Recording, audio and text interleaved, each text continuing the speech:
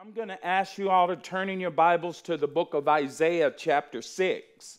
Isaiah chapter 6.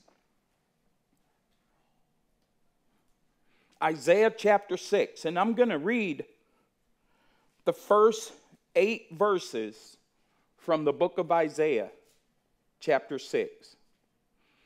And for those of you that may not know it, this is the calling of Isaiah to be a prophet. And this is perhaps one of the most beautiful chapters, other than Isaiah 53, in the book. A long time ago, I was reading through the book of Isaiah. And just to give you a little background about why I came up with this message. Because I was sitting one day and I was reading through the book of Isaiah, and I was looking at the omniscience of God, that He knows all things. The omnipotence of God, that He's all powerful and that He's omnipresent. But what I've also noticed in the book of Isaiah, not that how much God knows, but what I wrote down was, and it's a play on words, is how much God doesn't know. And you're probably shocked to even hear that there are things that God doesn't know. But I want you to pay very close attention to what I'm going to say, because it is a play on words, but it's going to make sense throughout our text. And I'm going to try to get through this in 30 minutes. But in Isaiah chapter 6, verse number 1, and I'm reading from the New King James Version of the Bible. It says this: in the year that King Uzziah died, I saw the Lord sitting on a throne high and lifted up, and the train of His robe filled the temple. Above it stood seraphim. Each one had 6 wings. With 2, He covered His face, and with 2, He covered His feet, and with 2, He flew. And one cried to another, said, Holy, holy, holy is the Lord of hosts. The whole earth is full of His glory. And the post of the door was shaken by the voice of him who cried out, and the house was filled with smoke. So I said, Woe is me, for I am undone, because I am a man of unclean lips, and I dwell in the midst of people of unclean lips. For my eyes have seen the King, the Lord of hosts. One of the seraphim flew to me, having in his hand a live coal, which he had taken with the tongs from the altar. He touched my mouth with it and said, Behold, this has touched your lips. Your iniquity is taken away and your sin purged. Also, I heard a voice of the Lord saying, Whom shall I send? And who will go for us? Then I said, Here am I, send me. Heavenly Father, we come before you this morning. And as always, Lord, I want to just thank you first and foremost for allowing us this opportunity and also this privilege of being here in the house of God.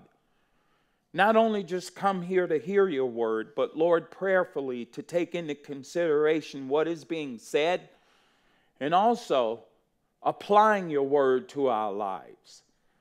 Lord, I want to thank you for just simply watching over each and every one of us last night and watching over our family, our children, our grandchildren, and perhaps some of us great-grandkids. Lord, you've given us a day that was never promised to us.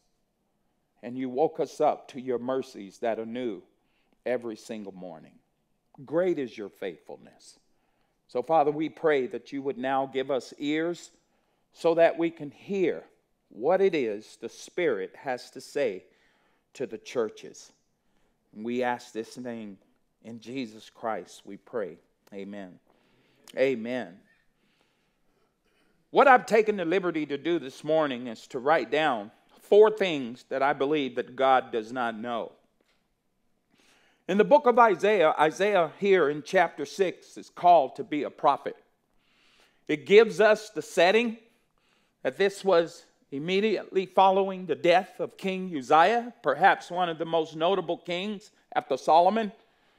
And we know from the reading of Scripture that King Uzziah was not only a king, but he inadvertently thought he was a priest as well. And he went to offer a sacrifice and to do something that was not necessarily prescribed for the kings to do. And he got leprosy. But be that as it may, it was in this year that this vision or this calling was given to the prophet Isaiah. It was when King Uzziah had died. And it says that he saw the Lord Adonai, which it is in the original language. He was sitting on a throne. He was high and lifted up.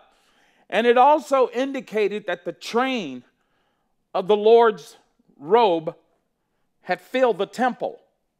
Now, what that's essentially is saying to us is that whenever we would see the train of a king, some of you perhaps even remember the wedding ceremony of Diana and how long her train was. And back in these days, depending on the length of the train of the robe, it would actually indicate the power and the prestige of the king. And it says here that the train of the robe of Adonai had filled the entire temple. And it also tells us in verse number 2 about the seraphims that stood, and each one had 6 wings. With 2 it covered his face, and with 2 it covered his feet, and also with 2 they flew, and they cried out, "Separate, separate, separate. Holy, holy, holy is the Lord of hosts." And obviously this is not talking about the times of Jesus Christ. This is looking far into the future, because it says that the whole earth will one day be filled with the glory of God. And this is obviously looking into the future. But I want to mention these 4 things that I believe that God does not know as we continue to look through our text. And as we look in verse number 4, the post of the door was shaken by the voice of him who cried out, and the house was filled with smoke. And in verse number 5, he says, "Woe is me." The prophet says, "I am undone, because I'm a man of unclean lips." One of the things I want to say to encourage each and every one of us, Paul said this to the church in Philippi. He said that technically we're all still under construction. In other words, he that has begun a good work in us is faithful to complete it until the coming of our Lord and Savior, Jesus Christ. And with that being said, that the prophet saw himself undone after he saw the glory of God. But I want to say this, and here is the first thing that I believe that God does not know. God does not know a sin he doesn't hate. God does not know a sin he doesn't hate.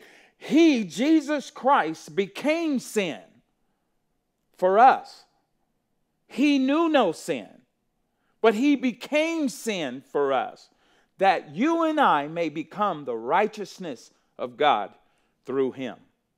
But it's not until we can see ourselves as sinners that we can see the full glory of God and who he is. You remember Peter, when he saw the full essence of Jesus Christ, he said, "Away from me, I'm a man, I'm an unclean man." In other words, and I'm just paraphrasing, that he saw himself for who he really was, but he didn't see himself for who he really was until he saw the Lord Jesus Christ.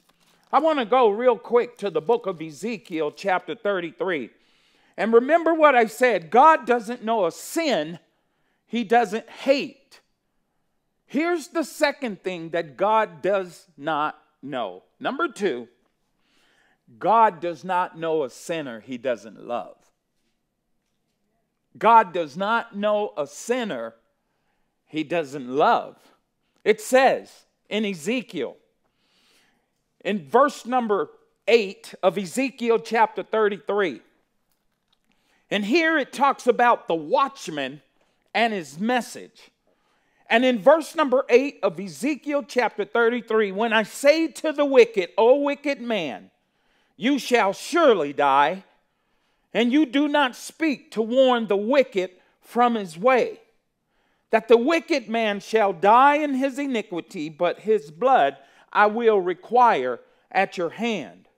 Nevertheless, if you warn the wicked to turn from his way, and he does not turn from his way, he shall die in his iniquity, but you have delivered your soul. Therefore, you, O Son of Man, say to the house of Israel, thus you say, if our transgressions and our sins lie upon us, and we pine away in them, how can we then live? Listen to this, men. Say to them, as I live, and this is the Lord talking to the prophet Ezekiel, I have no pleasure. Listen to this. I have no pleasure in the death of the wicked. In other words, God does not glory over the death of wicked people, like perhaps some of us may do. And I'm not in any way, shape, or form accusing you all of doing this, but the Bible makes it clear that God has no pleasure in the death of wicked people. Why? Because that's something God doesn't know. God doesn't know a sinner that he doesn't love. Because when Jesus Christ came to this earth, the Bible says, and many of us know this passage by heart, in the 16th verse of John chapter 3, God loved the world so much. And what's interesting about the term world, this world that you and I live in, when Jesus came to this earth, when God sent his son, this was not a lovable place. It wasn't that God saw lovable people and decided that he's going to send his son. It was an unlovable world. But because God loved us so much, he sent his son to die on the cross for the sins of the whole world. Why? Because it goes back to this passage that God does not have pleasure in the death of wicked, sinful people. And that's something that God doesn't know. God doesn't know a sinner he doesn't love, because Jesus Christ came to this earth not to condemn sinners, but to save sinners. Amen? Yeah. It says here that he has no pleasure in the death of the wicked, but that the wicked should turn from his way and live. He says, turn from your evil ways. For why should you die, O house of Israel? Why should you die? That God has no pleasure in the death of the wicked. And if God has no pleasure in the death of the wicked, then God doesn't know a sinner he doesn't love. God loves all people. But all people have to make a conscious decision to accept the free gift of salvation that has been given to the whole world in Jesus Christ. He did not send his son into the world to condemn it, but that the world through him might be saved. So God doesn't know a sin he doesn't hate. God hates sin so much that he did have to send his son, because it was you and I sins that separated us from God. God hates sin. You know what is interesting is that if I was the only person on the face of this planet, let's just say I was the only person living on this whole globe, did you know that God would have still had to send Jesus Christ to die for me? Why? Because I'm a sinner. But you and I are now sinners that have been saved by the unmerited favor of Almighty God. That's grace. And as Pastor Chuck used to say, grace changes everything. It does. That's giving us what we don't deserve, because God doesn't know a sinner he doesn't love. When you go back to the book of Isaiah, and it says, woe is me, for I am undone. Isaiah saw himself as what? A sinner. He saw himself that way. But God didn't call Isaiah because he was qualified. God qualified him when he called him. Why? He doesn't know a sinner he doesn't love. Here's something else that God does not know. All right? God does not know another way to get us to heaven but through Jesus Christ. He doesn't know another way. It's not that he knew another way and chose not to do it. God doesn't know another way to get us to heaven but through his son, Jesus Christ. In the book of John, remember what he said there in John chapter 14 when Jesus was speaking to his disciples? And he said to them that I'm going to prepare a place for you, that where I go, there you may be also. And what did Thomas do? Thomas says, hold it. Hold it. We don't know where you're going. And could you please show us the way? You know, I like Thomas. A lot of people call him Doubting Thomas, but Thomas reminds me of the guy that in classroom when the teacher asks you a question and she goes, does everybody understand? And then you have the bobblehead people in the classroom that says, oh, we all understand. Thomas is that guy that says, I don't get it, right? And then when he says, I don't get it, or I don't know the way, everybody else is saying, thank God he asked that question. Yeah. Thank God he just said that. Because most of us don't get it. But God doesn't know another way to get us to heaven but through Jesus Christ. And Jesus says, I am the way. I am the truth. And I am the life. And nobody, no one includes everybody, and it excludes nobody. No one will get to heaven but through me. Why? Because God does not know another way to get us to heaven but through his son, Jesus Christ. Now notice what it says here in the book of Isaiah chapter 6. Not only did he see himself as undone, he saw everybody else as undone. He says, I dwell in the midst of people of unclean lips. However, my eyes have seen the King, the Lord of hosts.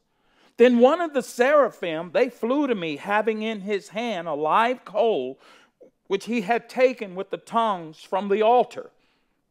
And he touched my mouth with it and said, behold, this has touched your lips. Your iniquity, your sins has been taken away, and they have been purged.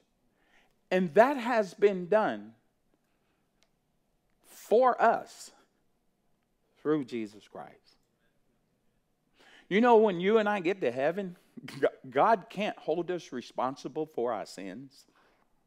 Did you know that? When we get to heaven, he can't hold us responsible for being sinners. You know why?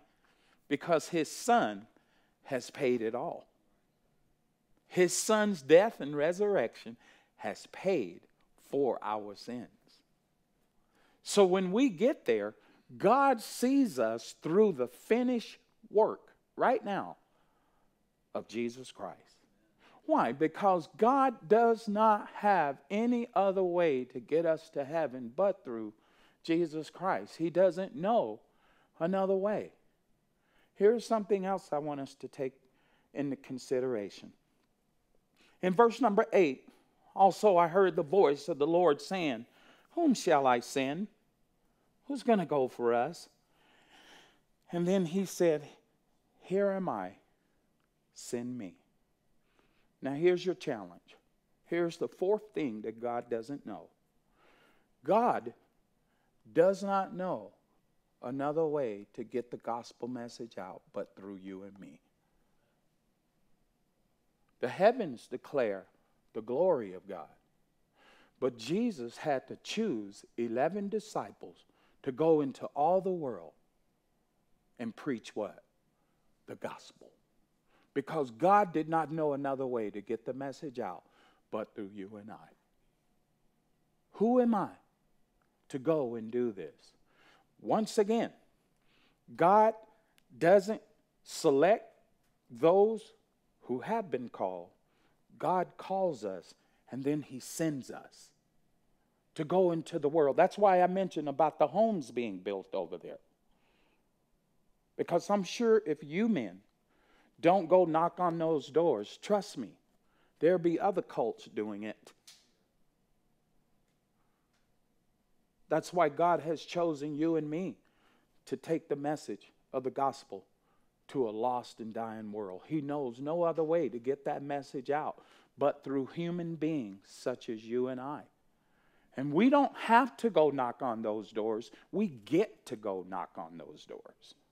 It's an opportunity and a privilege that God has allowed us to give his message out to a lost and dying world.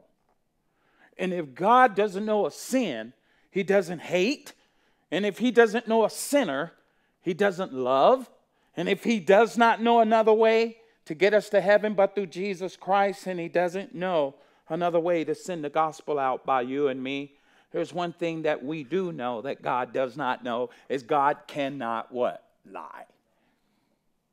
He doesn't know how to lie. And if God doesn't know how to lie, guess what? That means this must be what? True. There you go. By process of elimination, because God does not know how to lie. That means this word that is his has to be true.